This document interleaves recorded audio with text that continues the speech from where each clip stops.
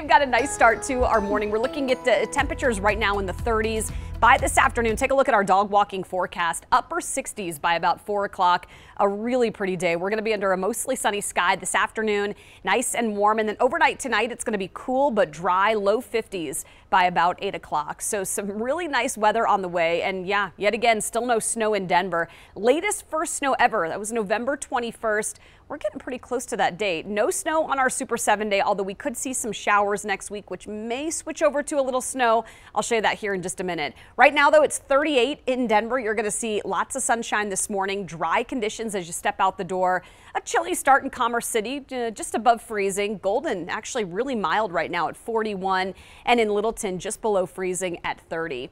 We do have clear skies, a few clouds moving in over the northwestern edge of the state this morning, but dry conditions right now statewide, and it's going to stay like this for the next few days. So take a look at Futurecast. From 30s this morning to by about 12 o'clock, we'll already be near some of our normal highs for the day, some mid to even upper 50s by lunchtime.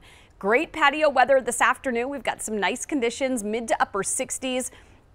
Denver's going to likely hit a high of about 67, so we'll see upper 60s covering the northeastern corner of the state and the southeastern corner. More 40s to low 50s for the mountains, so it is warming up statewide. Mild overnight tonight. We'll see 50s by about 9:30, and then early tomorrow morning on Friday, sunny skies, and this is going to be a beautiful end to the week. Take a look at how warm it gets. We should be at right around 70 degrees tomorrow afternoon.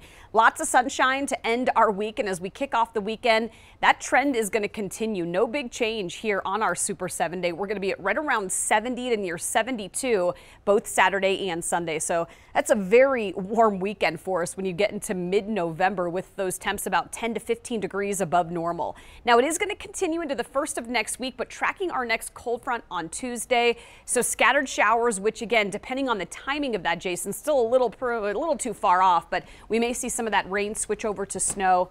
That would be our first snow of the season. Hey. We keep saying, hey, it's coming, and then it just spits rain, right? There you go.